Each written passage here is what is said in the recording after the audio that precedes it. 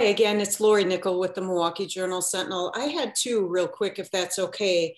The first is, what kind of a fresh start can a head coach get like this? And is this fresh start unique because you are coming back home? You know the ropes, you know the territory. Yes, I think, Lori, anytime you start at a program that has such a history like Marquette does, the first thing when you have that start is to make sure you understand the history of the program. You know, for me, this is my third head coaching job, and I've learned a lot. You know, going from VCU, it was important for me. I'm a history guy, so to understand the people that made the program, what it was. The same at Texas. As I mentioned in the press conference, had some unbelievable moments over the time, 6 years at Texas, some great relationships. But Maya and I really felt like this was a terrific time and a terrific place for us to be. So we're so excited about being here at Marquette. The other thing I wanted to ask, it sounds like you're excited to be at Marquette, but was it ever a goal of yours to get back home other than the other Marquette offer or whatever? Have you ever considered or pursued any other jobs in the state of Wisconsin, whether head coach or assistant, beginner, anything like that? No, I'll be honest with you. As I said in the press conference, I'm really, really happy to be close to home, close to my mom, close to a brother who lives in Chicago. But more than anything, we're happy to be at Marquette. And, obviously Marquette is a huge part of this community. And we're excited about, just being part of the family. Thank you. Bob, if you want to state your media affiliation and go ahead. Hey, Shaka, Bob Ballou, CBS Austin. What's up, Bob? How you doing? How's it going, man? Good. Congratulations. You mentioned the basketball-centric school that you're at now. Obviously, times here in Austin, it's tough to get all that kind of excitement around the basketball program. How difficult was that on you in your time at Texas? Because obviously that's something that, you just experienced here. Well, I'll tell you what, I was at VCU for 6 years. We were fortunate. We had a sellout streak going of over 100 games when I left. And I always told myself, don't ever take for granted the fact that the arena is filled on every night. And, in moving from VCU to Texas, I knew that, first of all, the arena was over twice as big. But I also knew that, that the number one passion, was and will always be football. But, as someone who worked at University of Florida as an assistant, I knew that you certainly can be very, very successful in multiple sports. And so it's not like it's mutually exclusive.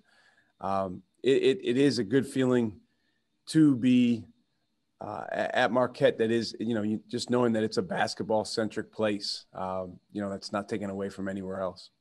And then second, just can you talk about the range of emotions in a week going from what you went through Saturday night 2 weeks ago to what you're going through now, the smile on your face at Marquette? Yeah, and it's more than that, Bob. It's, all the communication with different people over the course of that time. Anytime the season ends, it's an extremely abrupt ending. But I think in this COVID era, that's multiplied by 5 because the emotional investment, the physical investment that the guys on our team made, that the guys on our staff made, that stuff is significant. And then when you're in the NCAA tournament, the way it works is one team wins and continues and one team loses and has to go home almost immediately. So that was tough from the standpoint of just the care and concern that the guys on that team and the coaching staff on that team had for each other. But that's the way it works. And, this kind of moved quickly with the opportunity to come to Marquette. And, honestly, Maya and I, felt like it was just a great opportunity for us. Thanks, Shaka. Really wish you the best. Thank you, Bob, and wish you and Finley the best. Lane, go ahead. Hey, Coach. Lane Casanante, WTVR in Richmond. I'm going even further back than Bob did, all the way What's back up, Lane? to 2011. How are you? Congratulations. It's been 10 years since you put VCU on the March Madness map.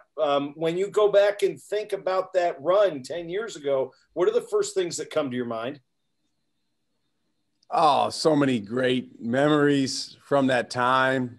Honestly, the first things that come to mind are things that happen more outside of the games during that time, but just team moments where, guys did different things together that were so much fun. That team, as was an underdog throughout the tournament. And coming from VCU, the VCU program at that time was, not quite as established as it is now, not quite as, well-funded as it is now. It was really well-funded. I'm not taking but things have really evolved since then. And so I'll tell you a quick story. Our guys thought it was really cool that when you went to the NCAA tournament, every locker room you went into, when it was an open practice the day before, there was a huge refrigerator filled with drinks, all different types of drinks. And they kind of, we played in 4 different sites, so Dayton, Chicago, San Antonio, and Houston. They kind of got into this habit of, after the practice, we'd go back in there, the guys would get ready to go, and then they would just clean out the fridge. I mean, they would take everything. And, it's something that you smile and look back at because they were so appreciative of just, extra drinks, but it's stuff like that you remember. You have name recognition now, obviously, and a track record of success. You didn't have that when you came here, but you got guys to buy in. How did your experience getting those guys to buy in? How has it helped you each step of the way, and how might it even help you today? Well, I think the way to get people to buy into your vision is through relationships, and also through getting them to understand that it's good for them. It's a partnership that has not changed. Certainly sometimes guys want to know what you've done before or where you've been or who you've coached. And, I guess as you get older as a coach, you have a little bit more of that, but it comes down to relationships and the feeling that people are able to elicit in each other. The best teams have that. They make teammates, they make coaches, they make players on the team feel a certain way, feel a certain energy. And with that, you can run through a wall. I don't know if you know this, but Franklin Street Gym no longer stands. They knocked it down. They're putting up another building, but you almost took care of it 10 years before that with the burning the schedule in the trash bucket thing. And it caught a little more fire than you were expecting. When you did that, I know you were hoping it would have the effect that it did, but was it kind of a reach for you at the time? No, I mean, it was a prop. Sometimes coaches use different props. And the thing with those sorts of things, Lane, is if you win and you're successful and you go on a run, then those stories are great. And if you lose or you don't go on a run, then they're not, and it just so happened that we won a bunch of games in the month of March. So burning the calendar in the month of February was pretty cool, but that's not why we won. It was Jamie Skeen and Bradford Burgess and Joey Rodriguez, Ed Nixon, Brandon Rozelle, Darius Theus, Troy Daniels. That group of guys, they're, just buying into something larger than themselves. Thank you, Coach. Congratulations. Good luck up at MU. Thank you. Thank you. Next, we'll go to Roger Wallace. Hey, Shaka. I talked to Joe Schwartz, a great example of a kid that was affected. And And the wins and losses I know are important, but the impact you have on players and their lives. What did those 6 years mean to you here in Austin? Oh, unbelievable relationships with those guys and lifelong relationships. That's the hardest part. Is the same thing at VCU. It's the hardest part of leaving is leaving relationships. But the good thing is, just being able to stay in close contact and stay in communication with guys. But, I'm fortunate I got a lot of pictures that I keep that, different folks over the years, whether it's Shal or different members of our program sent to me pictures of, me with the guys or just players out there on the floor doing different things. And I really enjoy sometimes just scrolling through my phone, and it gives you a feeling of, man, it was pretty cool to be a part of this. It was, and not because necessarily of, like you said, wins and losses, or even what it says on the front of your jersey, but pretty cool to be, associated with the guys that I got a chance to be associated with. And I'm forever grateful for that. I got to jump off. You can respect this. Eddie Reese just retired, so I'm jumping on that Zoom. Oh, wow. Good time for him to retire. 15 Great to see you, Raj. titles. Thanks, Shaka. Next, we'll go to Zoe Comerford. Hi, Coach. I know you touched about it a little bit in the intro presser, but I just kind of want to know what you're most excited about off the court, like showing your daughter around town, obviously being a native of Wisconsin. Well, Zoe, first of all, I need to tell you this.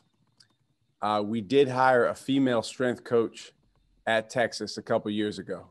So I should have mentioned that during the press conference when you asked. Secondly, looking forward to Zora, a lot of things. Just showing her Milwaukee, showing her, the rest of the state of Wisconsin, when time allows. Driving over to Madison and getting a chance to spend time with her grandmother. I know for a fact that Zora's really gonna love it up here. I'm looking forward to taking her to some Marquette women's soccer games. That's going to be fun. But she's excited about being up here. Just a couple more for Coach. We'll go to Jaden Daly. Hey, Shaka, Jaden Daly, Daily Dose of Hoops. Great to hear from you again. Now, you mentioned in the press conference, and you've always prided yourself on having a culture where the 10th and 11th men on your roster are just as important as your top 2 or 3. And I remember when you won the A-10, you were talking about Doug Brooks and Jaquan Lewis and praising them and how important they were after Briante went down with his knee injury. What's the biggest component in finding a harmony on your roster where your productivity doesn't matter as much as your positive energy and your impact beyond the final score? Jaden, that's a great question. And it has become tougher and tougher. I would say, 25 years ago when I was a teenager, it was more, hey, everybody do what the coach says. And, some guys might not like it, but, if the coach says this, you went and did it. It's a different world we live in now. I think social media, I think the media, I think the 24-hour news cycle, continuous coverage has changed things. So it's incredibly important for guys to know and feel like they're valued members of the team. Now, you only have 200 minutes to dole out in a regulation game. One of the exercises we do often with our teams is letting the guys go up on the whiteboard and write out how many minutes they would play, each guy on the team. But it can only add up to 200. And it's interesting because when you talk about games, like you mentioned, A-10 championship game, anytime you're able to do something special, inevitably there's a guy that maybe doesn't have eye-popping numbers, maybe doesn't start or play even significant minutes most games, but there's a guy that helps you win. And that's the unique dynamic we have in basketball. It is a consummate team game, but in so many ways it is evaluated and even marketed at times, especially at the highest level, by the individual. And so our job as coaches is to deal with that kind of interplay between team sport and individual evaluation. Because let's face it, players that are good enough to play at this level, they do have goals, individual goals, even beyond college. And that's a good thing. All right, our last question today will be from John Dodds. John, go ahead. John, you're still on mute. Can you hear me now? Sorry. Coach, welcome to Marquette. John Dodds from MarquetteHoops.com, 24/7 Sports. This is a unique opportunity this year with the NCAA transfer portal. People have called it the Wild West in terms of player movement. What is the proper protocol? Does somebody contact you from AAU or from a parent or something, that someone who you have a relationship with, maybe you missed out on the recruit 2 or 3 years ago?